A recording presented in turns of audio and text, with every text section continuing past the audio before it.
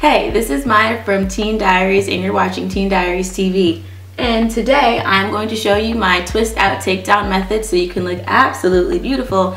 As you can see, my hair looks perfect, so let's get started. So to get started, you're going to need an oil of choice to put on your hair when taking your twist out to eliminate frizz and to add moisture. The oil that I like to use is coconut oil because it's the only oil that can penetrate your hair shaft and adds extra moisture and shine to my hair. So I'm just gonna put a little bit on the ends of my fingertips and rub it in like that. And you're gonna put a little bit on your ends because that's the most important part of your hair. You wanna break it.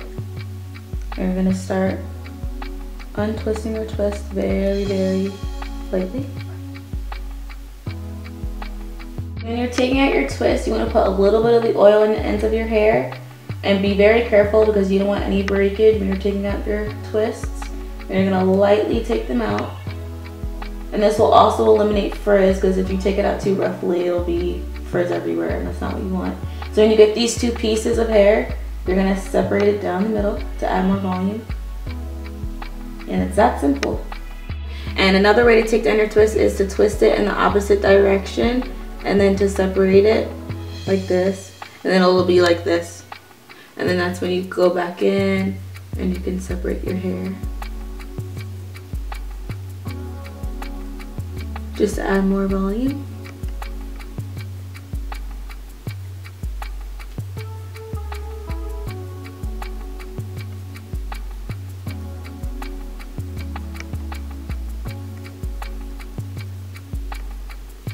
So once you're done taking out your twist and separating them and it gets more full, if you want to add more volume to your roots, you can use a pick. And I'm going to use this just right here on the top of my hair, on the crown of my hair, and just lift it up, not too much. You don't want to go through the actual twist and mess up